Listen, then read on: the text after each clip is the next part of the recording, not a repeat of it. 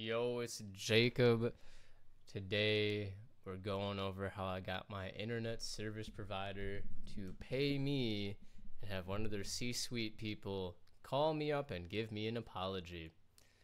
I know it sounds a lot more exciting than it actually is. It's really not that exciting.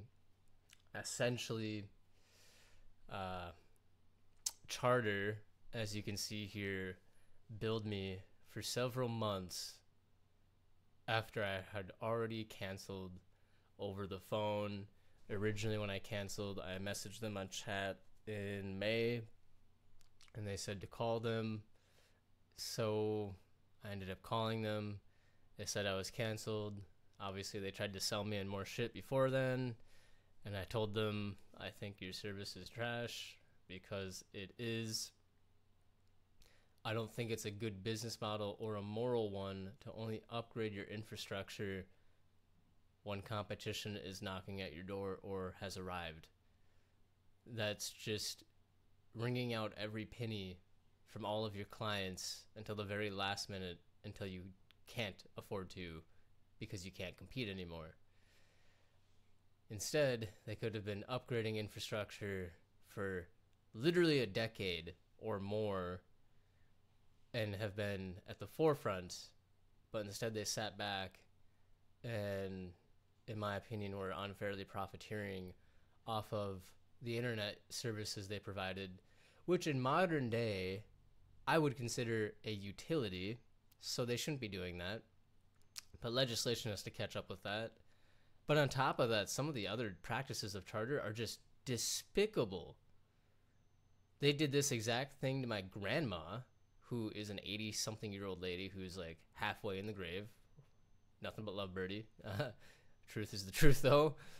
And if they're doing this so commonly and so brazenly, imagine how many young adults that are just starting off in life, or old ones that are maybe just a little out of it because they're old and elderly and just confused, are getting conned.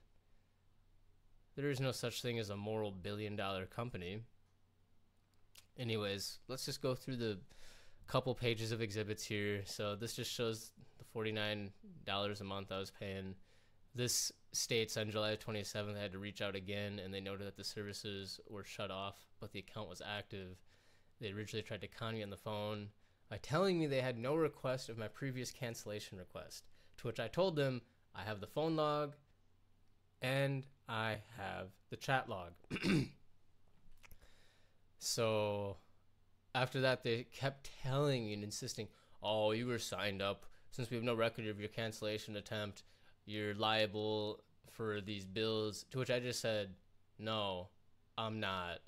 And I'm very fluent at suing people in conciliations court.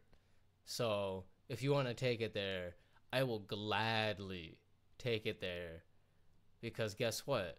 That might trigger a huge class or mass action lawsuit, because in my opinion, it's pretty obvious they're doing this to multiple people, as I've heard multiple firsthand incidents, I was trying to combine both words, excuse me, of this happening. So, yeah, the chat here, this is just the Charter public retention phone number, which is kind of stupid. You have to call the retention team to cancel. In the name right there, retention just means they're going to try to get you to not cancel. So yeah, they ended up giving me 2 months of a refund, and then they threw in an extra month because of all the trouble. Whoa, an extra month. A multi-billion-dollar corporation threw me a bone. I still hate you, Charter, and I still hate all of your corporate employees that are knowingly and immorally profiteering off of people's essential need for things like internet. So, yeah, moral of the story, this isn't a long video, but if you are a victim to things like this, don't be afraid to stand up and assert your rights. The only way a company will stop doing this type of stuff is if enough people hold them accountable for it. And the other thing is that if anyone from Charter sees this, genuinely, go fuck yourself with a rusty spoon and a cactus at the same time, and then bathe in some lemon juice. Because I hate that I'm getting bright red envelopes that say, attention, important, and it's literally just a fucking ad for your services. How many people are you preying upon by using such a blatant, fraudulent way of sending junk mail? You don't need to give people a heart attack and make them feel like they have to pay this bill or have to sign up for your services because it's urgent. That's not how you do business. We need to regulate the fuck out of these ISPs. Just whip the fuck out of them until they bend over backwards and give it all up to us.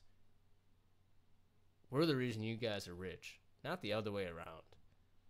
You need to bow and show some respect to your clientele. It's a fucking joke.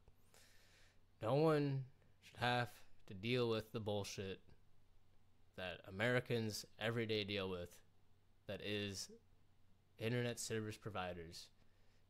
In fact, Charter was one of the only internet service providers in my hometown for years because they basically had some form of like non-compete agreement with the city so that you couldn't get other services besides theirs.